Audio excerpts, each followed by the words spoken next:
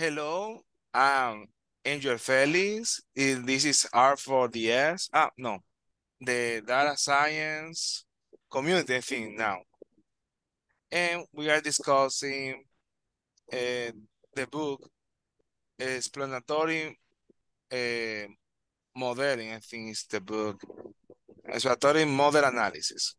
In the chapter 11, we are talking about the Ceteris-paribus Oscillations as a measure of importance. And that's the objective of this chapter. So let's talk about the base idea. If an exploratory variable have a large influence in a prediction for a particular instance, so because we are talking about the local level explorations, then its corresponding CP profile must present large fluctuations. If the exploratory variable have little influence on prediction for a particular instance, then its corresponding CP profile must present bare fluctuations and be close to the original prediction of the model. And the sum of the difference between the profile and the prediction across all possible values of the predictable variable, exploratory variable should be close to zero. So that's the main point. If we remember the prior chapter, we were talking about how the prediction changes if we fit all the other columns and just change one. In that case, you see that the fluctuations are not important because all are very close to the number. If in the worst case, if there is no fluctuation, so changing that variable doesn't have any importance to our prediction.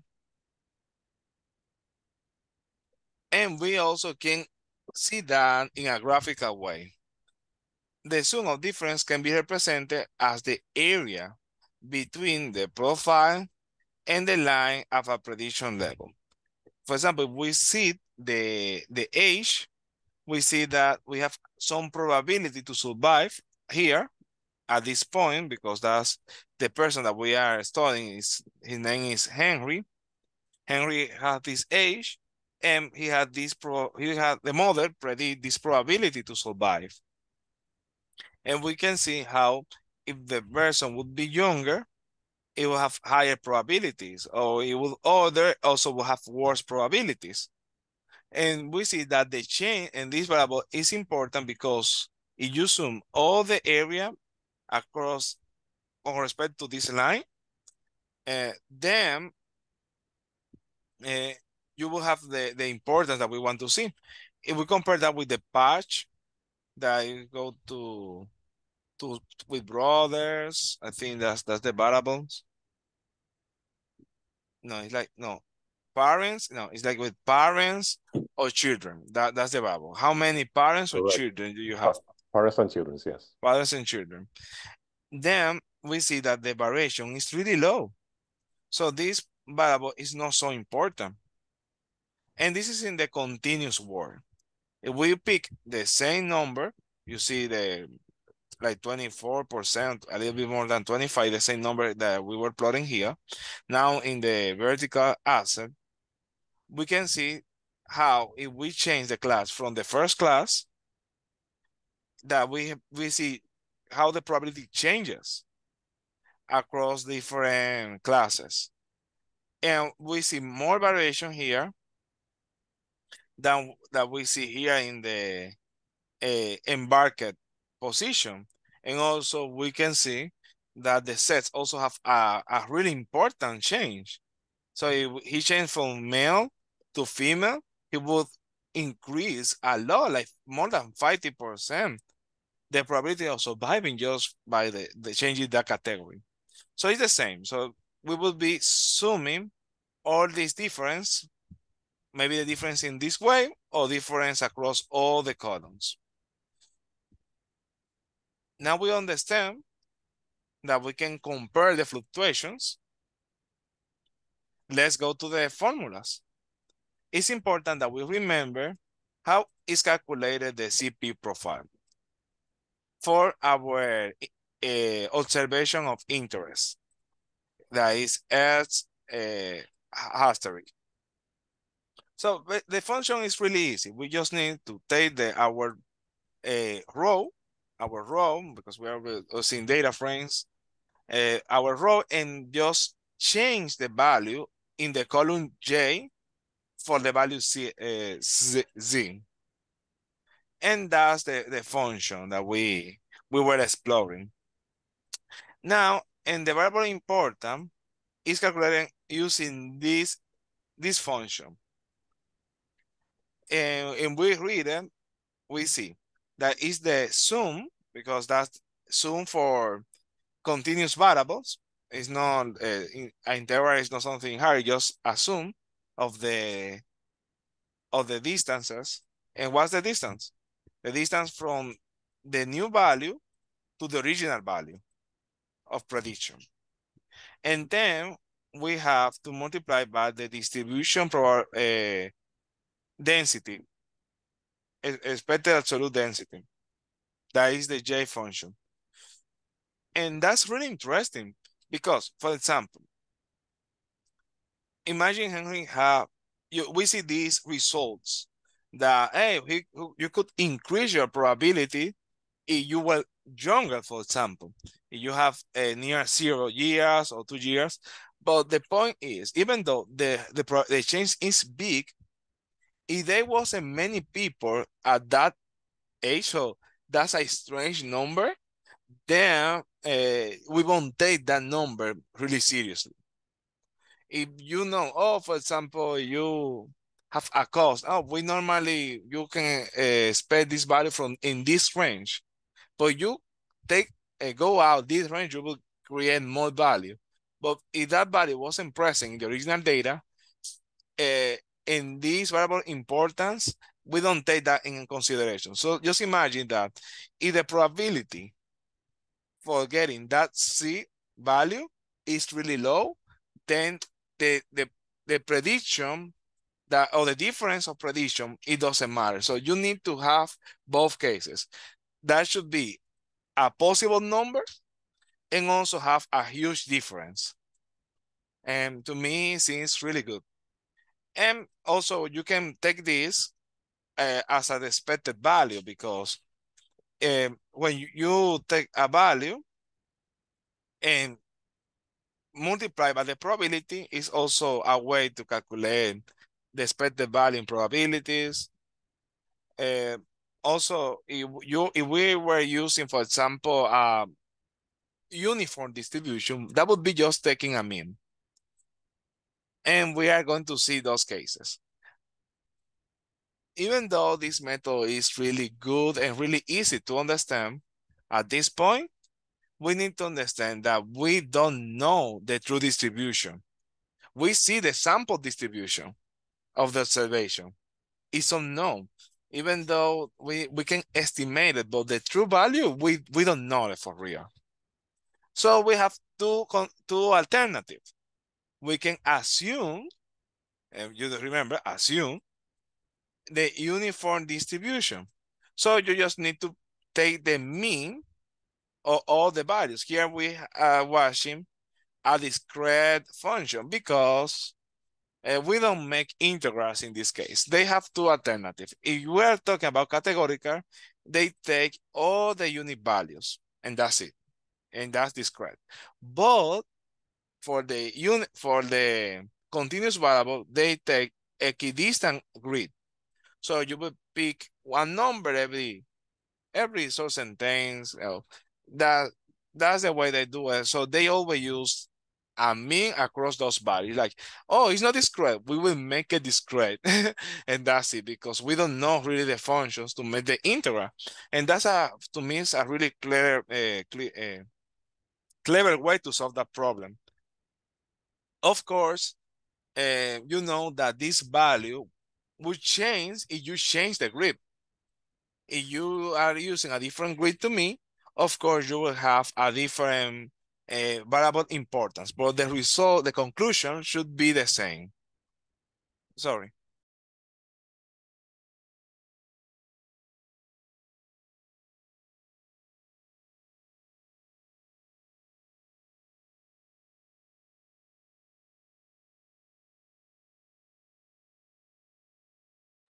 Sorry, guys. And the other way is to use the empirical distribution. It takes more computation time because you will need, because this is useful if you have many values in your data set. And you will need to calculate the difference between the original prediction and the changed value for all the values in your data set. So you have 1 million rows, that would take some time. No crazy time, you know, if we compare to the training times, but that would take more time than using just the uniform distribution.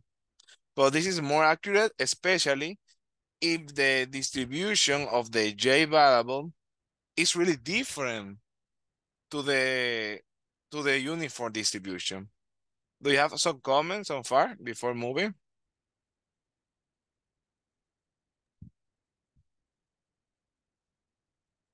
No, this is good. Thank you. Clear presentation here. Okay. Now they have a really important paragraph in this session. They compare the local versus global importance. And they make a really simple but a really clever example. Just imagine that the real function that we are exploring is this, just an interaction of two variables. The values of both variables go from 0 to 1. Really easy. Globally, both variables are equally important. So it doesn't matter what if you change something here, you change the other, it's the same because you are taking the product of both numbers. But that's not the same depending on the observation we are exploring for the local case. If we see in the example that the observation of interest have S1 equals 0 and S2 equals 1, then the importance of S1 would be larger than the S2. And the situation is this. The CP profile would for any C number would be C. Because when you change any value of F1, then you will just take the product from the C value for plus 1. So you will always get C. You will have a really important change. But if you do it the other way around and you fix the S1 and then change the S2, it doesn't matter how much S2 changes because it's multiplied by 0. So you will have a 0 changes in your CP oscillations. So the S2 variable have no importance for this prediction. And that's a really important point to understand that for this particular observation, if you want to improve or decrease your results, you need to change S1. There is nothing to change from S2.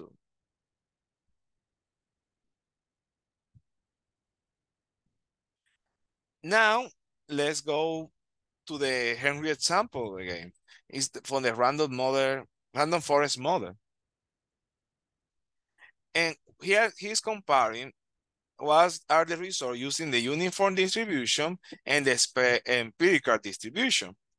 We see in the empirical distribution that the gender, the age, the class are really important for both cases. You will see gender, age, and class are in the top. But the only difference, the important difference in the weird case is the sibling variables, siblings and spouse. Because we see that is low here and high here.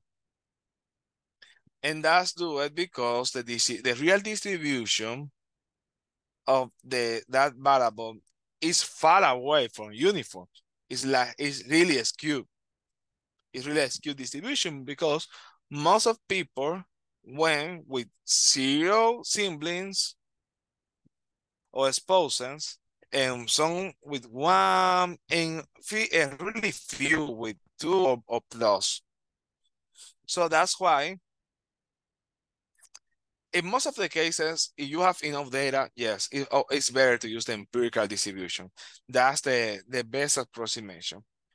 Unless that you don't have enough observation to say, hey, I don't have enough observation to really see the distribution of this variable.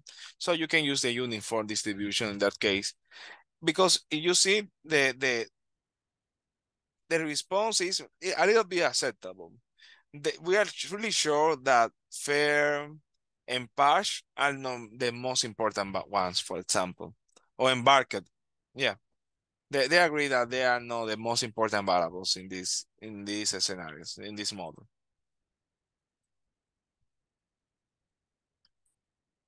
It does not describe how the variables influence the prediction. In everywhere order, this is here are some limitations of this process.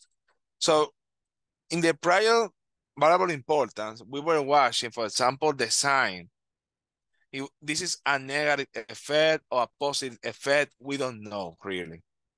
That's why we always need to go and see the CP profile of each variable to know, okay, the H is important, but it's a decreasing or increasing variable. So we see that it's a negative variable in this case. And we see how the sibling is a positive one. So you need always, you start watching the importance in this chart, but then you will need to go always to the CP profiles to confirm the result and how to interpret, how to take action.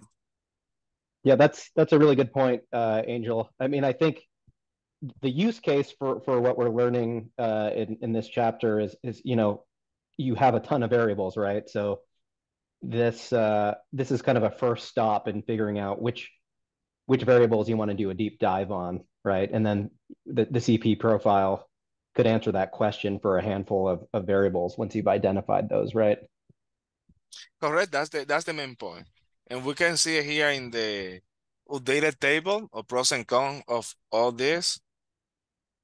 So we have here that the not time consuming, yeah, it depends. So I just put a minus here because it depends. You use the empirical or the uniform distribution. It's useful. Those charts are useful for sensitivity analysis, so you can go deeper with this technique. It also is easy to understand with large number of variables. So you can go and see the importance variable first and then go deeper to the ones that really matter. And also helps to avoid false positive findings.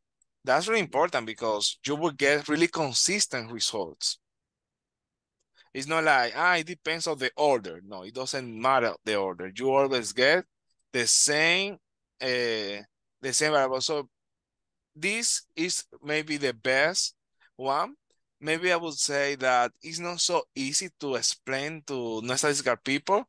Like, hey, it's important, but why? Why is this number? You compare to the BD plots because they was just the coefficients and they were summing.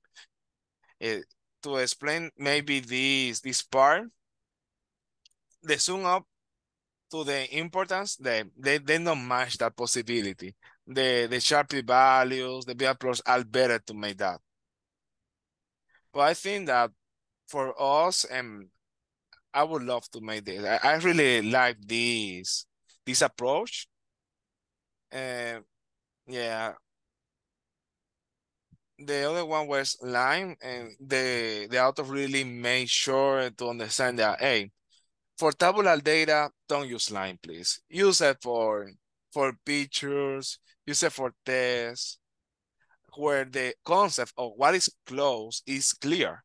So you know that if you have a sentence, the words inside that sentence have some sense, If you are using some pictures, you know what is close. You have a relative idea what is close, and you don't need to make a scientific, And the point is with tabular data, as you increase the number of columns, it's hard to know what is close enough to be linear. So yeah, for line, really useful for no tabular data. So also you can manage many variables, and also it's not many time consuming because it's just a linear regression or a lasso regression. I think that's all. I know we have more examples, but that's all the theory. That's all the theory. Now let's see the practical example. We use the archivist to get the original data, the imputed data, the random forest, and also the observation that we want to explore. Henry is first class, male of 47 age, with no siblings, with no parents or child. He paid $25 for his ticket and embarked in Sherborne.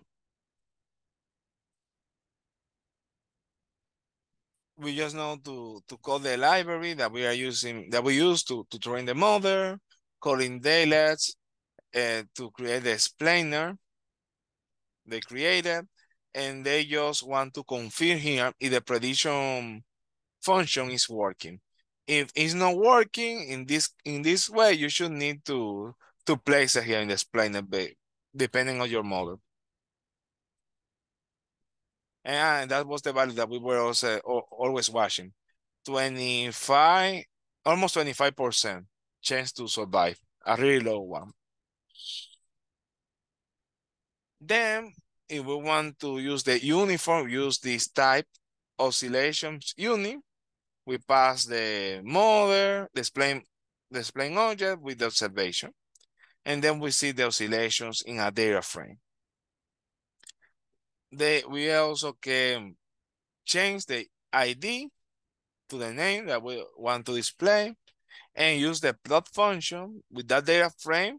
It will create a ggplot2 object that we can also add titles to clarify what we are watching. Now we have the gender, the siblings again, the same, because that's the same plot that we saw before. We are just showing how to do it in R. Now we just need to change to empirical. Then we can use, if we want just to plot, because it's the same process, just changing to empirical. You can mutate and change the column, use the plot, and add the title that we want to see. Now we see siblings below. And also, you can create for the uniform distribution your own grid of variables. No, I want to go at this space for the numeric variables, the continuous variables. And also you can limit the number of variables that you want to see. Now you want to center my attention in gender, age, class, and fair. And here you can see the results. The gender is the most important one. And then we have age and class. Pretty close ones to the other.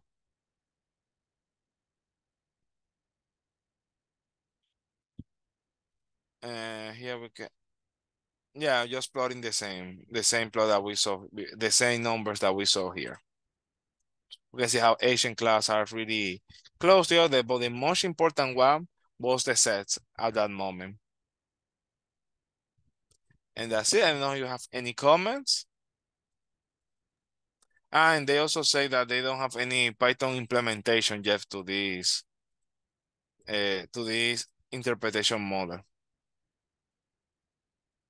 Yeah, one key point that was noted in the chapter was that if you put in custom ranges for your variables, the method will limit the computation to the ranges that you specified.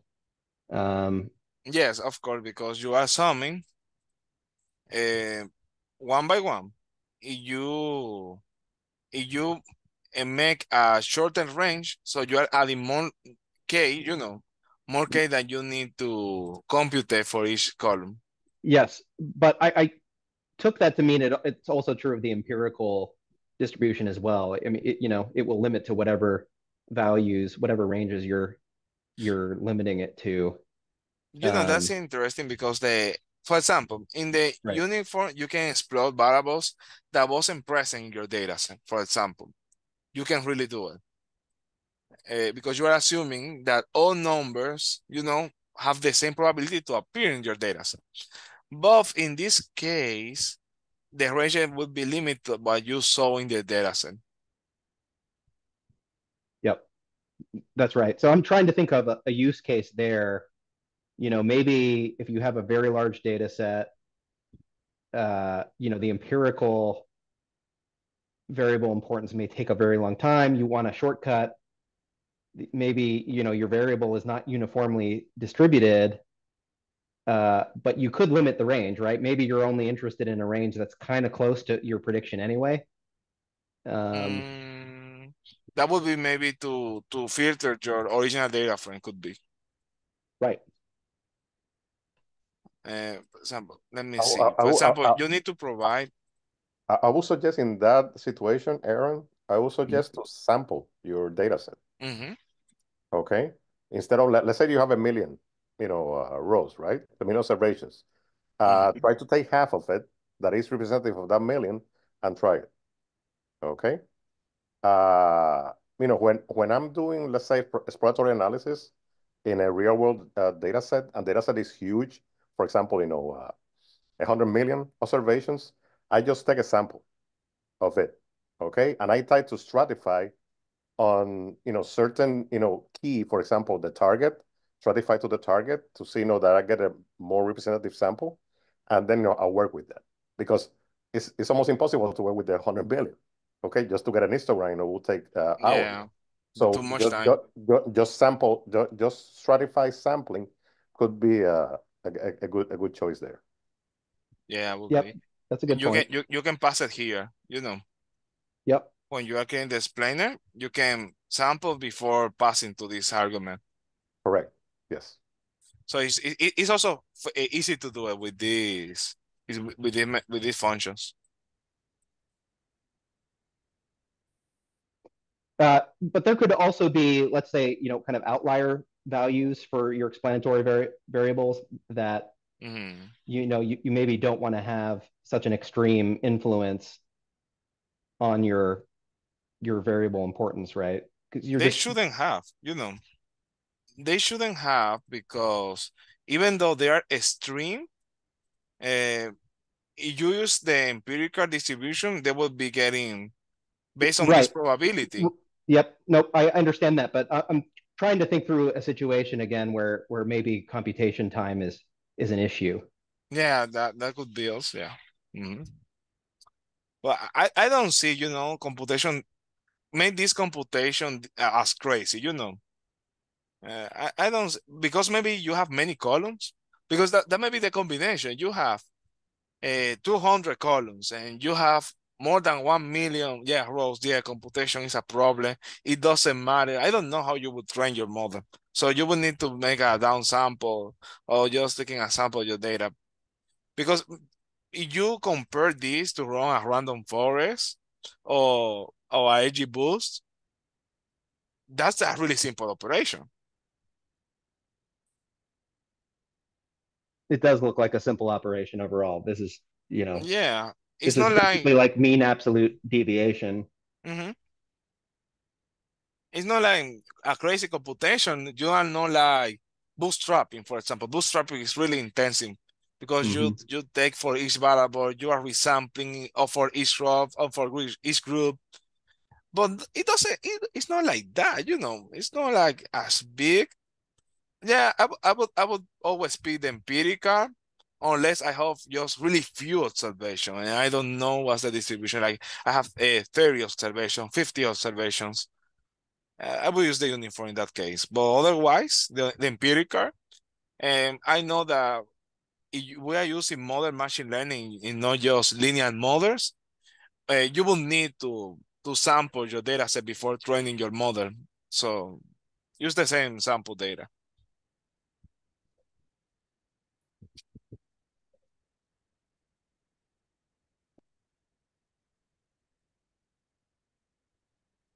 Well, I think that it was good. So I think we can end the chapter. And see you next week, guys.